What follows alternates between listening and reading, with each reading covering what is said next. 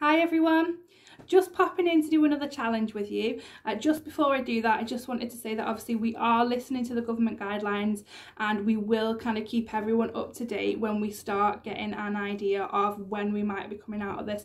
Obviously things are starting to move a little bit now, things are starting to look a little bit more positive, but obviously we have no kind of go ahead as of yet in regards to classes and stuff like that. So we will keep you up to date as and when we get that information. But yeah, just for now, this is another challenge for you. So this again is aimed at our camera club for this one, because I'm aware that we've not really done like a photography related challenge for a while, but everyone can do this. So it's really easy, it's really simple.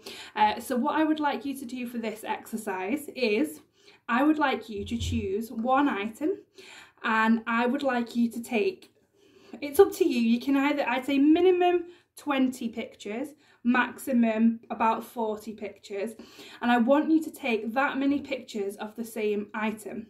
So this is designed to really get you thinking about your composition, and it's really to kind of get you thinking about your framing and how you take a picture of something, and it really focuses on how you can take lots of different pictures of the same item, and it just helps you kind of think outside the box a little bit. So I will post my example down below. I have actually got a gorgeous bunch of flowers here. This is a lovely bunch of flowers and I have used this as my subject. So this is what I wanted to take my pictures of, and I have gone in and I have taken a number of different pictures of these flowers, but I've tried to think outside the box and I've tried to do something a little bit different and try and capture these flowers in as many different ways as possible.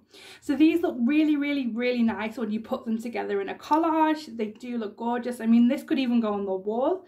But it's up to you, it really is up to you. If you've got flowers and you would like to try it on a bunch of flowers, feel free to do that. But otherwise, choose anything else that you've got lying around the house. Maybe even think about putting them into some of the pictures into black and white, or changing the colours if you have like an editing app on your phone or your tablet or whatever it is that you're using, and that's just another way to change up those pictures. So think about your angles. Think about photographing from a low angle, photographing from a high angle, and think about how that will differ your picture. So how it will make your picture look a little bit different. And again, just really concentrate on that composition, which is that framing. So maybe think about doing a close-up.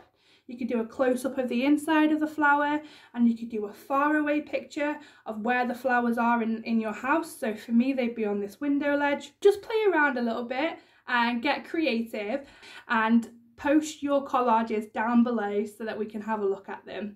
Hopefully see you all soon. Bye.